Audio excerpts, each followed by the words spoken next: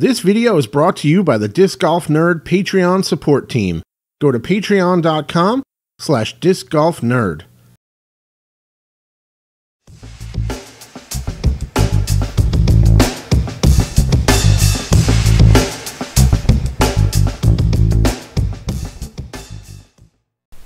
What's up, everybody? Welcome to my review of the Latitude 64 Keystone. These are in the Zero Medium plastic. Now, I know I reviewed this disc in the Opto plastic last year, but I didn't quite get to test that disc as much as I'd like to typically for reviews. And also, shortly thereafter, basically, I started becoming somewhat frustrated with my putter, my main putter inside the circle. I just wasn't feeling confident with it. I wasn't enjoying the feel in the hand all of a sudden.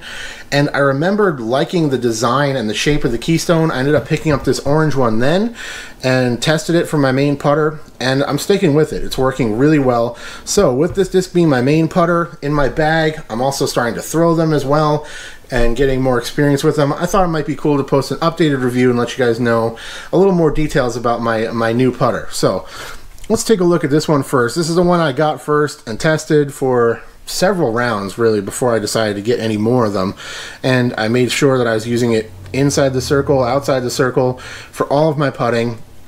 And one of the things that I wanted to say real quick too about this is, like, if you're trying a new putter, don't even bring out the putter that you're currently using. Just stick with that new putter and just really work on it, because sometimes you get out there and you kind of get in the flow, and all of a sudden you want to switch back to something that's comfortable, and then you don't end up testing the new putter quite as much as you should. So I feel like it works best to just, if you want to try it, get rid of anything else, and just make sure you're using it for all your putting and see how it goes.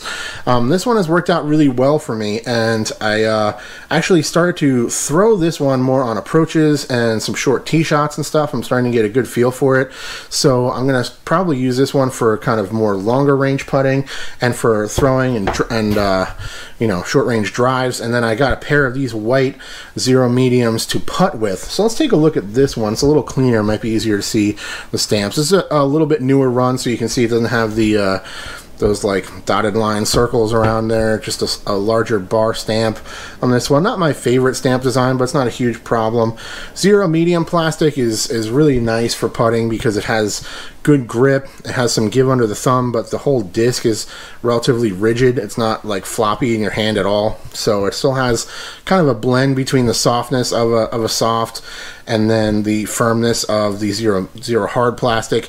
These, if they do hit the market in Zero Soft, I will absolutely be picking some up for certain approaches, and maybe even for putting in cold weather, or for times where I really want to make sure it sits if I miss. So Keystone 2, 5, -1, and 1 are the flight numbers on this disc. Now, it's been kind of a recent development that we started seeing these putters get marked with 5s for glide. I feel like that was usually reserved for mid-ranges and drivers years ago, but I don't really take too much offense to it. Maybe I would say 2, 4, -1, 1, but it's definitely a noticeably glidey disc, and I think they just kind of wanted to represent that in the flight numbers, because it really is pretty obvious when you get out there and throw it that it does have some nice float to it, especially on those backhand throws and approach shots. So really like the feel, and the feel is what made me want to try this thing for my putter. I remember really liking the design, the shape of the Opto one that I had, and as you can see here, it is pretty flat on this bottom edge, right? So it really feels nice in my putting grip, the way my finger rides on that edge. And also, it's relatively shallow, or at least it kind of feels that way, which feels nice in my hand. It is quite flat on the top, which I always like. And there's no sharp edges or hot spots of any kind on this disc. There's no bead. There's nothing that's really going to kind of interrupt that smooth feeling all the way from the inside and around to the top of the flight plate. It just feels really, really comfortable, and like that flat edge, it just feels really comfortable to me, and I feel like it's more repeatable in the way it kind of comes out of my hand, a little bit smoother.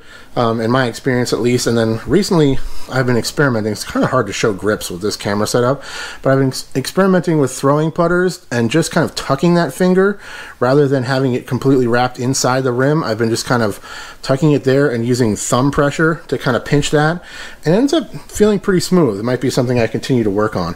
Let's put it up next to some other options before I ramble too much about the feel. First of all, we have the Jawbreaker Magnet. Now, me and the Jawbreaker Magnet had a good few years together for sure.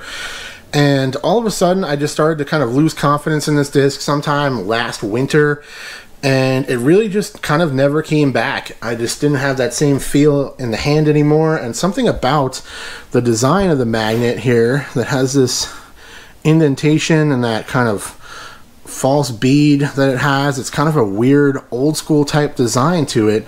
All of a sudden it just started feeling really weird in my hand, and I'm just not liking the way that my index finger interacts with that rim. And also, as they start to get beat up, they start to get kind of rough on that edge too. So it just really wasn't feeling good in my hand. I lost confidence in throwing it, and I ended up switching to the Keystone. That's pretty much how it went down. You know, I really don't like switching putters, and I tried to stick with the magnet for years, but after a long period of time with seeing the issues, that's when I wanted to try to switch away and find something that might work a little bit better. And ultimately, I'm definitely happy with the decision, but it's a little unfortunate to switch away from something that's worked so well for so long. Another disc out of my bag, and this is one that I actually experimented with as my main putter. I could probably get confident with this thing and figure out how to use it, but it's just not really the flight that I like for putting. And this is the Link. Now, the Link is a supremely comfortable disc. It does have the bead, which I don't mind for throwing, but I've never been a big fan of beaded putters for putting for whatever reason. The Link is definitely a phenomenal disc all around. If you're looking for a beaded putter or a really neutral thrower, I would definitely check out a Link.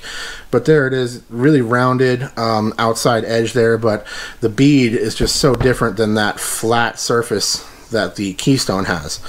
So there it is next to a couple other things. I really like the feel overall. I like the zero medium plastic. I feel like it has a great blend of give in the hand without being so floppy that it's difficult to throw and release. But as I said earlier, if these come out in zero soft, I will immediately get some for throwers. So without further ado, let's take a look at the flight of this thing. It is really straight flying disc, and you're going to notice that you can definitely see the glide and the way this thing floats, and it's ultimately just a really inherently straight flyer. It definitely has some understability to it where it flips up just a hair.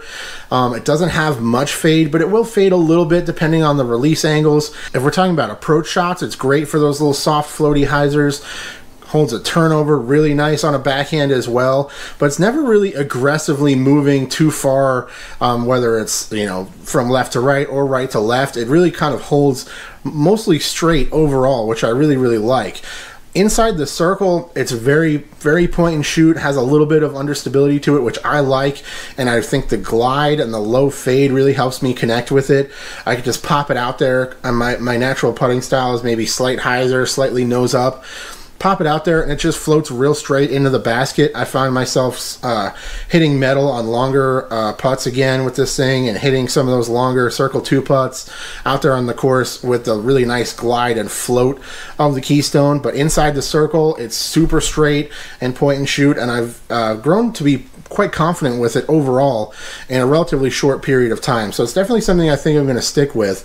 But it's just recently that I started to notice how good this thing flies as a backhand approach disc. Man, this thing just, it floats dead straight, it has great glide, it flips up a little bit, I can work it left to right smooth. Like, it's just a really phenomenal thrower that I think definitely it warrants more testing, and I'm going to be using this orange one for a lot of throws out there on the course like you're seeing in the flight footage here. But it's a really solid flyer all around, and honestly kind of feels like a slower fuse in a lot of ways. It's not super understable naturally where if you throw it, it just really rips over, but it does fly really straight, and it holds turnovers extremely easily. Definitely has that little bit of flip up to it. It's low fade, and it has big glide, so it really does kind of fit that role.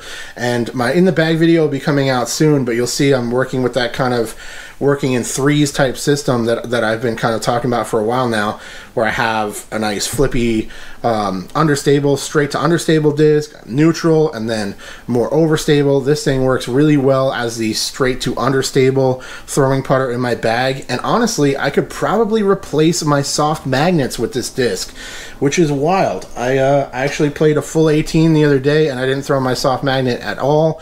I was just using the Keystone and then the Caltrop as normal, and I'm also throwing a lot of forehand approaches with a Justice, and I really didn't miss the magnet at all. It was quite strange.